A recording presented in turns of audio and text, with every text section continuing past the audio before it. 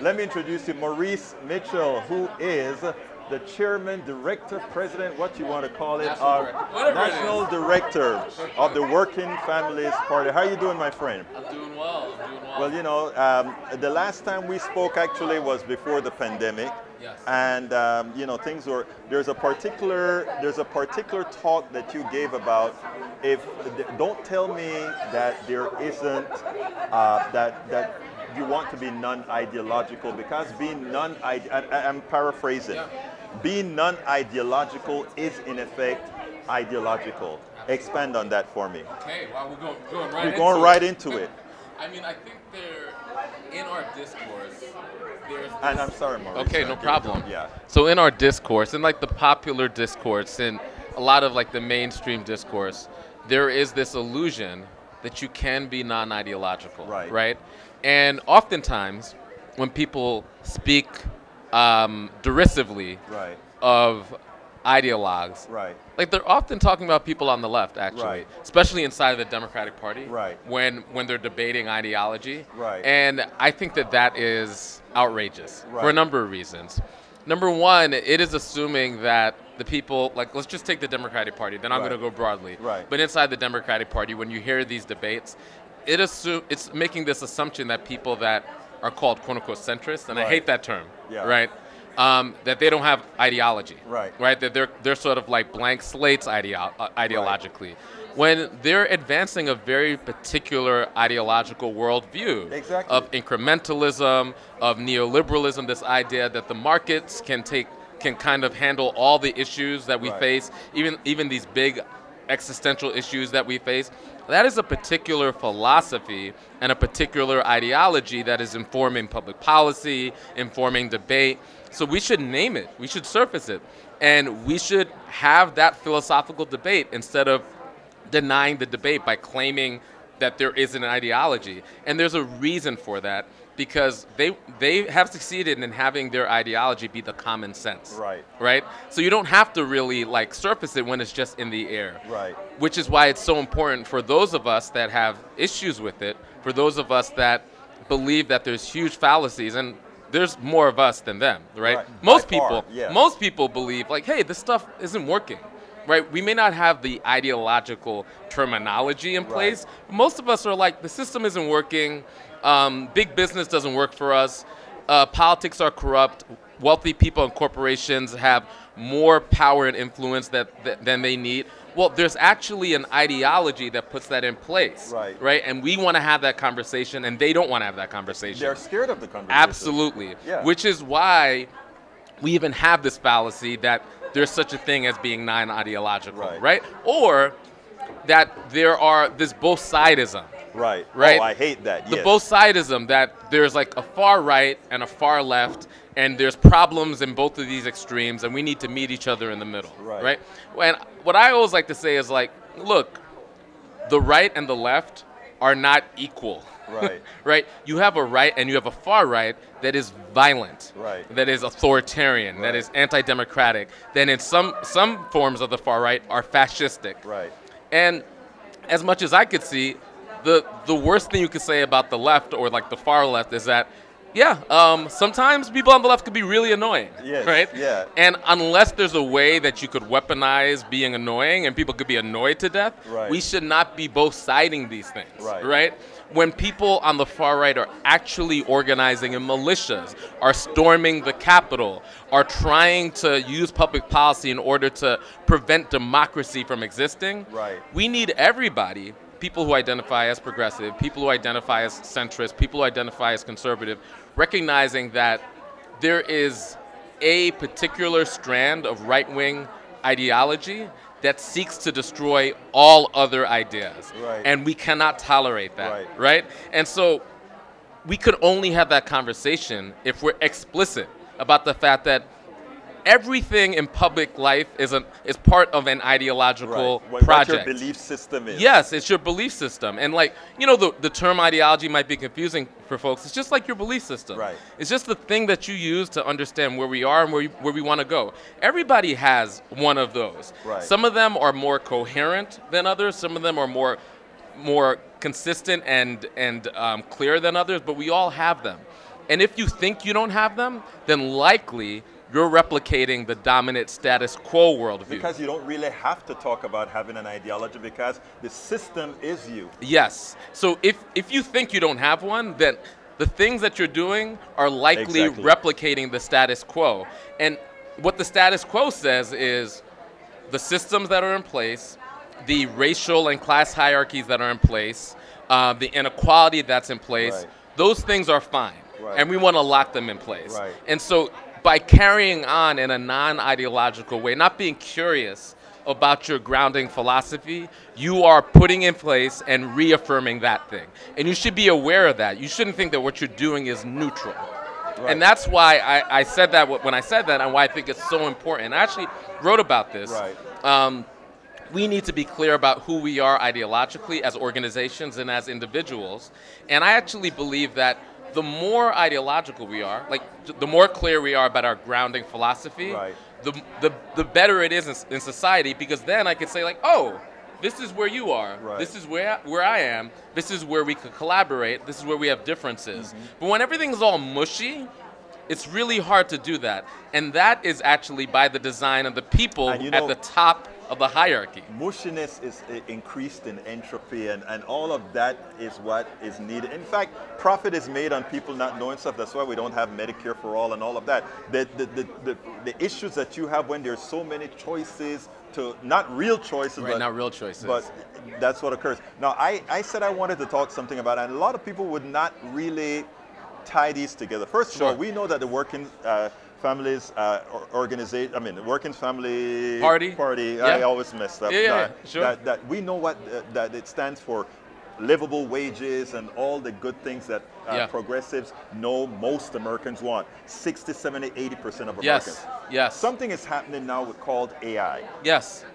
AI is going to affect, for once now, the class that thought they were unaffectable, if that's a word, are suddenly going to be affected because writers are going to be replaced, and all of these are going to replace them. Now, people are scared.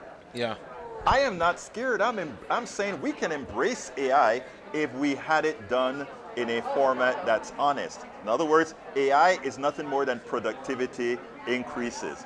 If productivity increases is simply for the wealthy, then it's a problem because, not only the working class loses jobs, but now the regular folks lose jobs. However, if we have policies now that says, by the way, AI was a composite knowledge of us all. And as a composite knowledge of us all, we should all partake in that you don't need 50 operators, you only need 10 operators now. Well, we probably need to reduce the work week by 50% or 60%. If we look at AI as the composite knowledge and meaning we need to work less, it would work. But in a capitalist system as we have it today, the spoils are going to go, you know where. This question comes. Let me hear the question. The question is coming.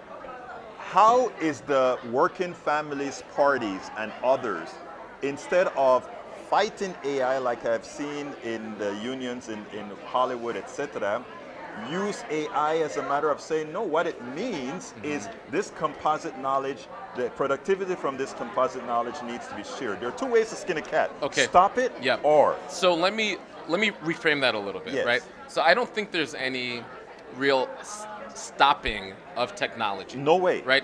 Technology is a tool, right? The thing that I'm curious about is who's wielding that tool. Power, right? The other questions I'm curious about is that who is realizing the upside from engaging that tool, and if there is a downside, who has to hold the downside? It is a system question. Right? If the people who are wielding that tool are people who are already privileged, people like Silicon Valley VCs and others, and if they are also the people who will realize the upside, and then the downsides will be held by all of us, then number one, that's called capitalism. And I think we're on the road for AI to do that. Not because it's AI, but because we're living under this economic system, right? Now, so the question is, how can our organizing leverage this moment Right. when workers are realizing their power, Right. when actors are going on strike, writers are going on strike, UPS drivers are going on strike. How can we take this moment where AI and automation and robotics are sort of reimagining work? How can we use that as an occasion to lead, right? And so what I'm interested in, what is going to be the social justice application of this technology, right? And then also, what are the systems applications? How can we perhaps have a different economic system, right? Where, all right, if this technology, right, is creating more productivity and creating more value, Right. how can we realize the value? Because when you look at all of these technologies, Right. from automation to AI, to, Exactly. right, they're leveraging the commons, Hey, that's my right? point. So they're Yeah. leveraging the commons. They're leveraging what is our common value, right? For example, AI is just like The pulling totalic in knowledge from the everybody yes, else. from Yeah. the internet, just knowledge from everybody. Things Right. that maybe you wrote, Exactly. things that I wrote, right? Right. Just sucking it up and making a model out of that. Right. But then a handful of white men in Silicon Valley are going to be the ones that benefit from the total knowledge of the. So how can we have public policy in place, right, that says if we're going to realize these benefits, perhaps from automation, from the attention economy, and Right. and these algorithms, from AI, all of these tools, how can the public policy be put in place to ensure that the wealth and the capacity that is derived from these things benefit the commons that actually built these things? And a lot of these things, like for example, like Elon and Tesla, right? They didn't Like do Tesla, anything. Yeah. but first of all, Elon didn't start Tesla, Right. But Yeah. that's a whole other thing. Yeah. But Tesla benefited from a huge government grant. contracts. Government contracts, right? That's one of the reasons why Tesla's Tesla, right? Yeah. And then like so many things we overlook as part of the commons, like the interstate highways, the internet, the infrastructure of the internet, a lot of the research and development coming out of our public institutions, our public universities, right? So the public is creating this infrastructure and the groundwork for these businesses and for these VC people to be able to even benefit, right? And there's the public knowledge on the internet was Yes. created by us. There should be public policy put in place, and it can't just be U.S. because this technology is everywhere. Right. Global public policy put in place to ensure that we, as humanity, can actually benefit from the capacity that's being built from these technologies. And that is on us and our organizing. And we need to constrain these corporations to hold them accountable to make that happen. I am glad you said that, and because one of the things that I've been putting AI into the productivity domain and the commons, because that's where it comes from. But if you watch the news and watch most of the organizations that get play, we don't hear that message, which is something that I think is important. And I think it is on us, it's on progressives to change the narrative, because the AI narrative is not what you just said, which it is. And to put it bluntly, AI is just one technology. But from the building of the cars where all this money goes to a few, to every technology that we've had, it has always been the technology of the commons. It has everything that you see here technological. Yeah. Even when Intel built the processor, it wasn't on just Intel, but it was on the person who understood materials. It was on the person who understood all these things. And I'm glad that you're putting it that way. My next question is, Sure. How do we nationalize, internationalize the message beyond what the mainstream media will do? And you say I have the answer. I want to see what you are going to say about that. So you have the answer? Yes. Okay. Well, I'm curious what your answer is, but I'm a broken record, right? Yes. So ultimately, I think through our organizing, Right. We need to have a popular conversation Right. about these basic facts. Right. You started off with ideology, Right. right? We're often kind of confused about these things, Right. right? So even though all of the value of an economy comes from Us, just right. like regular people Right. doing what we do. And how do I know that? Well, if one day every single a fund manager Died. died. Let's get No, out no, there. right? Yes. Our economy, our way of life will go on in perpetuity. Yes. If that happened tomorrow. Right. And the reason why we know this for sure is because we all experienced COVID, right? We all experienced that. Yes. And then the paradigm that somehow placed these titans of capital on top and all of us on Right. the bottom, they got flipped. Exactly. And everybody understood Yes. the value of the what do they call the quote unquote frontline workers. Yes. Right? All of that frontline work Yes. is the actual work that perpetuates our economy every single day. Right. You know, from food delivery people to nurses, Right. to doctors and orderlies, to sanitation workers, to the working class, right? Those folks, we're not really sure what they do or what value they actually bring into the economy. And they're like, you know, either like the people who are like developing more and more Baroque sort of financial products that are based on other financial products that are based on other financial products. Right. But the person that's actually Derivative. yes, like it's so abstract, Yes. right? Yes. That it's really even hard to understand what's being bought and sold and everything else, right? Like, at the end of the day, we weren't concerned with them and making sure that they could work every single day.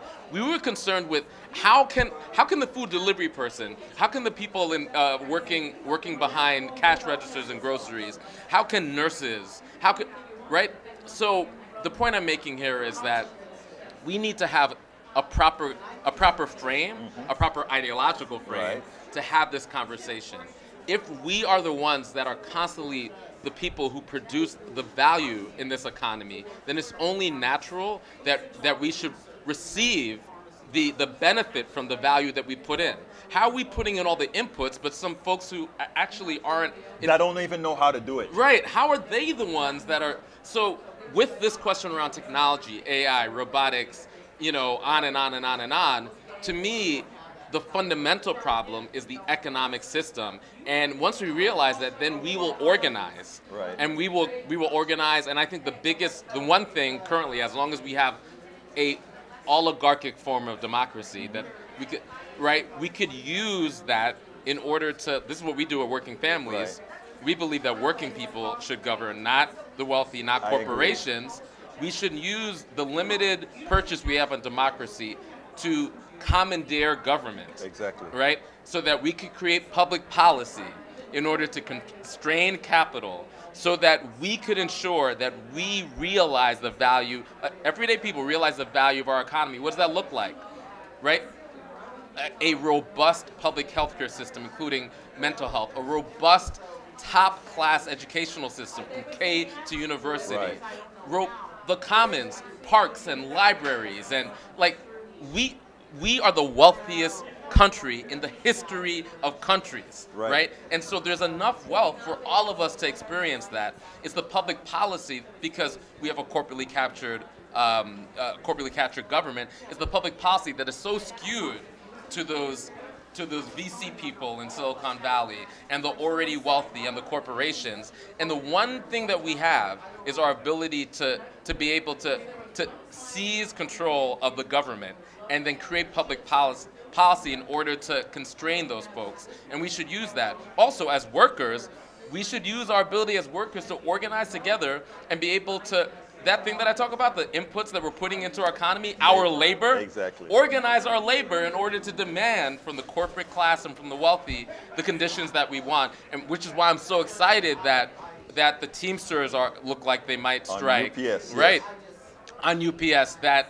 actors are on the verge of striking, that writers are striking, working people are recognizing the power, recognizing, oh, I have something, I have my labor, this thing that's so valuable that the ruling class takes for granted. If we organize together, Maurice, we could change the conditions. We are excited about this. We're excited to have you.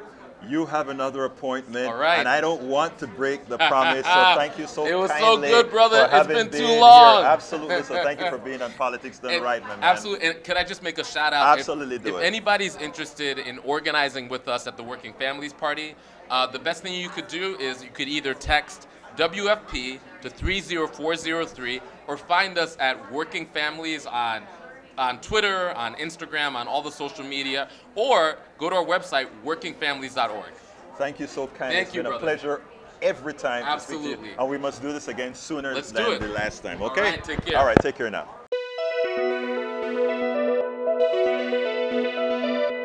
We spend a lot of time deconstructing the news, trying to parse it into a form that everybody can understand. We try to find those little nitpicks where it flies above the fray, etc. If you really like these videos that we do, I want to ask a big favor. Please go ahead, number 1, subscribe to our channel, and number 2, please join if you can. Thank you so kindly for watching. Keep watching. Please remember to share.